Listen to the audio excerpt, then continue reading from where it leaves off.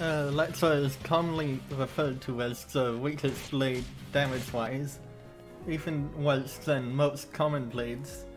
So I'm gonna find out how far you can get by only using her. The rules are pretty simple. The run starts when you can pull blades in Chapter 2. I can only use Electra in battle.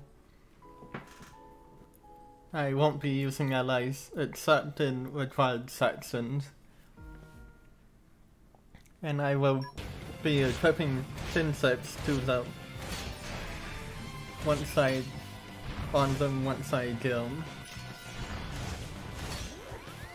Everything I will do will be on normal difficulty, but for the sake of reducing grinding, I'll be able to fight some spells on any difficulty if I can complete them on normal first. Electra has a few skills that will help us out in this challenge. Sparky Girl, which counters any enemy attacks with ether damage. Clinging Girl, which increases her block rate.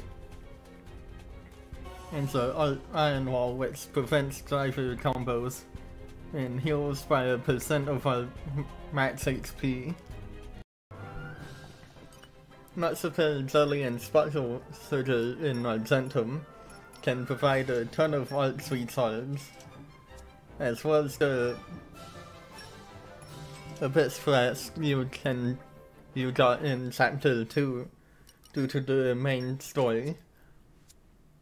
But you can, in this chapter, you can obtain a damage heal 1-not score from the Criminal's Quest. A few of the enemies can drop a fluffy hat, but there's a bit that's actually in the third chapter. Doodle and Morad are pretty straightforward.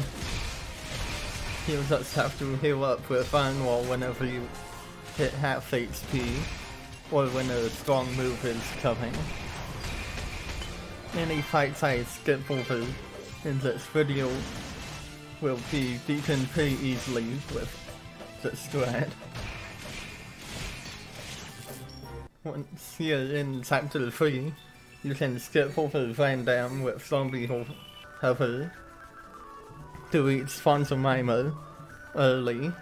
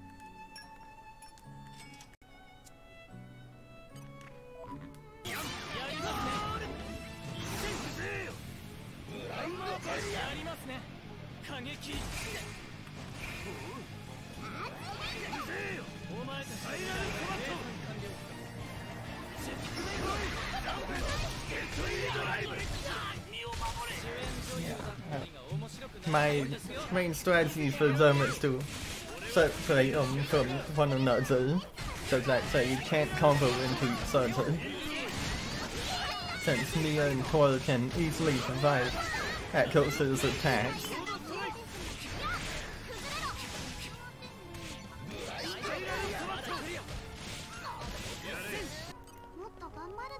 I thought this was gonna be the faster of the two phases.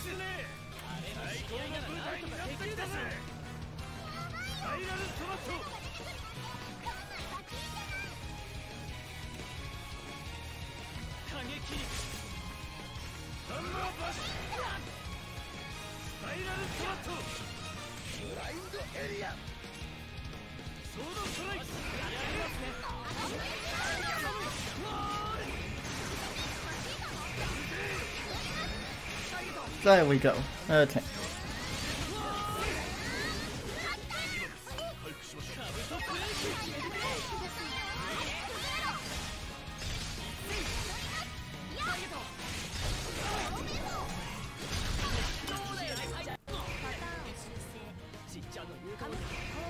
Now that was in chapter 4, I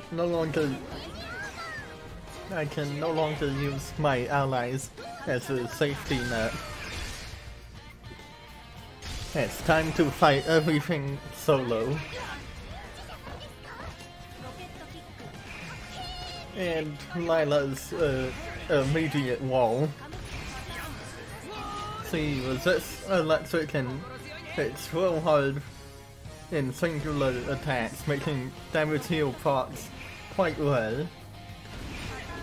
She's one of the major roadblocks in this run due to her damage and the sudden removal of allies.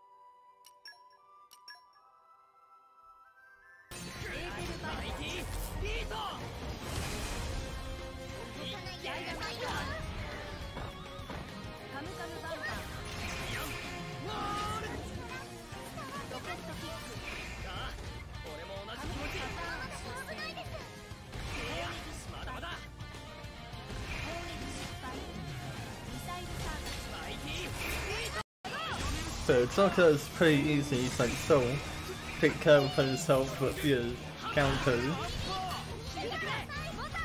But Mikao has a similar problem as Lila, since his specials hit hard and his breath will heal him as he does it. So it's an AoE effect, so you can use it as well. Overall, not too difficult, but requires some planning. Chapter 5 is quite easy, since the only thing you really have to do is fight Zeke for the last time. And the only really difficult part is it's his level 4 special Sonic Thunder Slash. And it'll eat through your health if you don't use Iron Wall during it, or proc damage heal a ton. Now once we've reached Temperance, so we can access the signing starships via death code.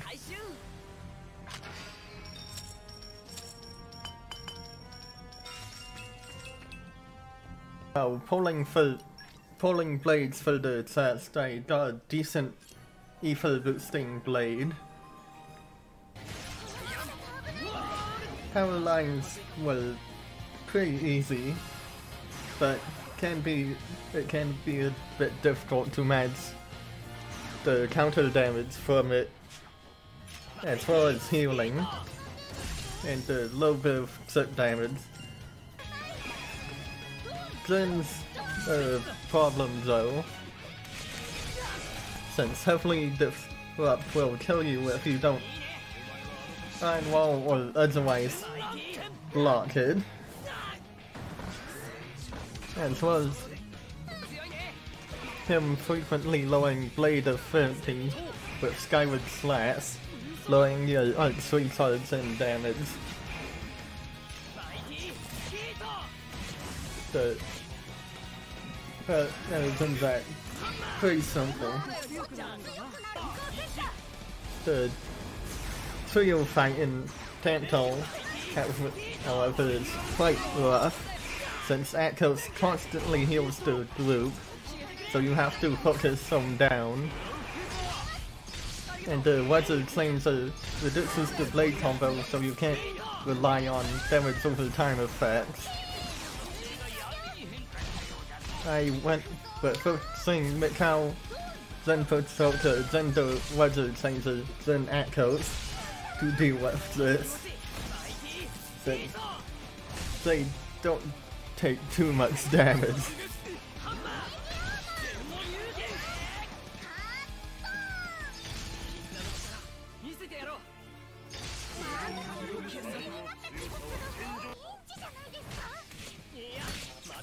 Now on to clips of Moifa.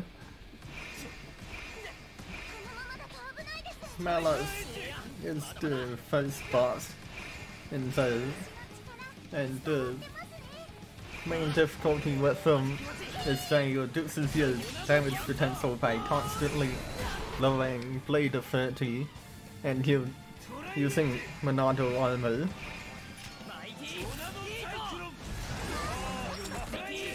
But even worse than him is the duo fight with Zen and Malus. So two of the strongest enemies, so you'll have to be prepared to have no affinity and have to guard against heavily disrupt, which can be difficult since having none removes ult recharge for a second.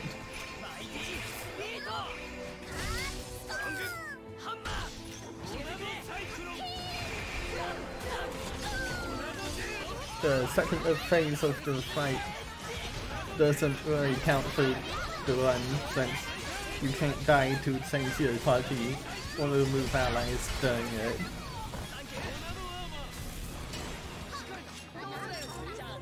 And from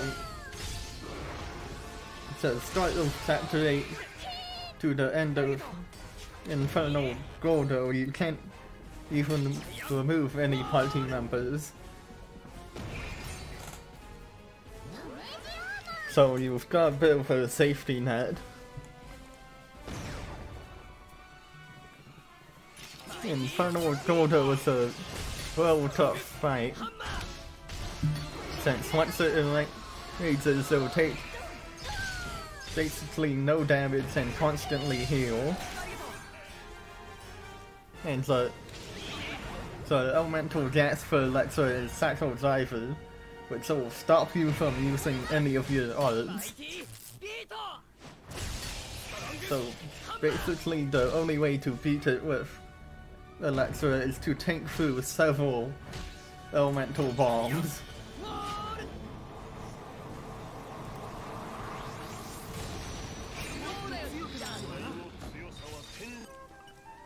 Given how slowly the Infernal Gordo fight went, we'll need some upgrades to our setup.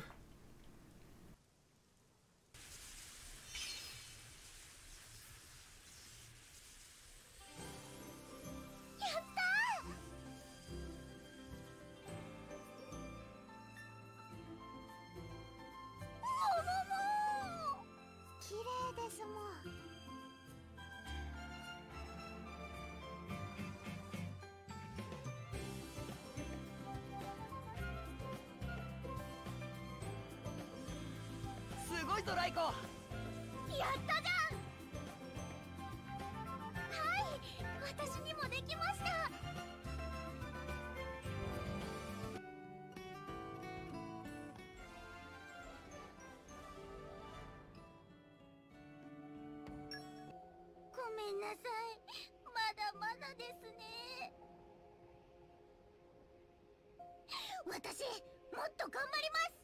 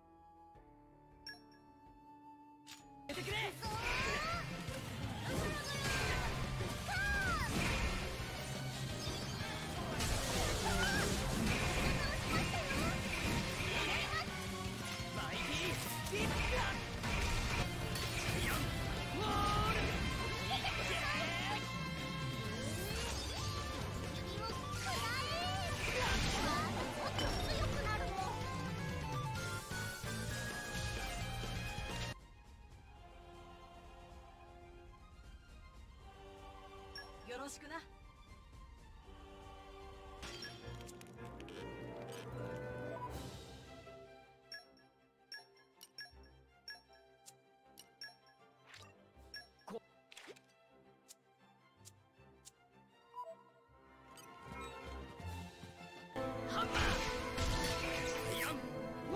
Now it's time for the final fights in the game. Random outfits and Ion. Then is extremely threatening for one, due to Blade Display dealing a ton of damage if healing. If damage heal doesn't proc, definitely disrupt, potentially one-fine you if you don't block it, and Zero Zone completely removing over healing. So luckily, he for some reason never used Zero Zone, so the fight was pretty easy.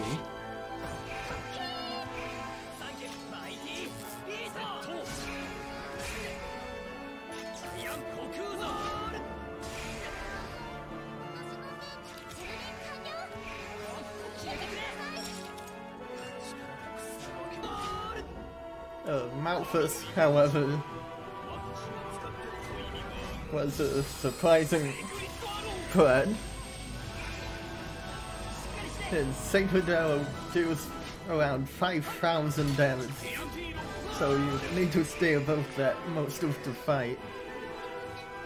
But the main issue with this fight is that when he reaches half HP, his all attacks suddenly start dealing around 3,000 damage.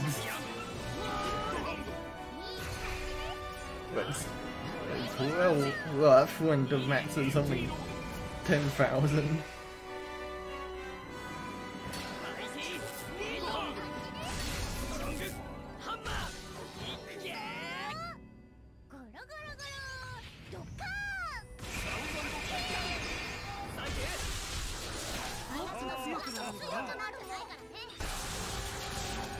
Ion, however, is pretty straightforward.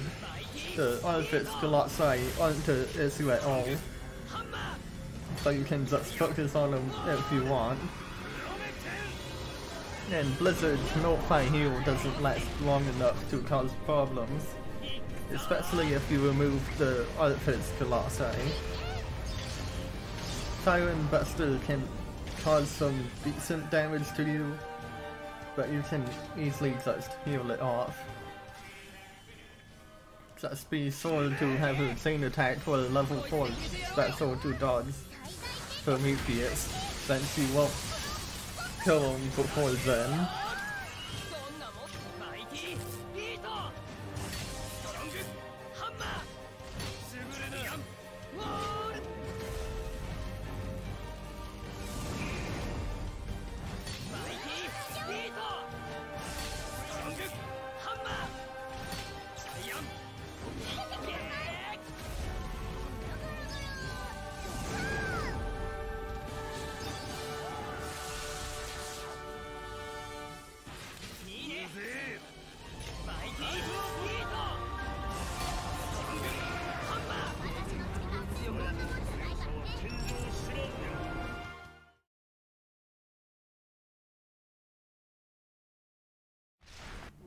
And if you want to see the full run, there will be a playlist in the description.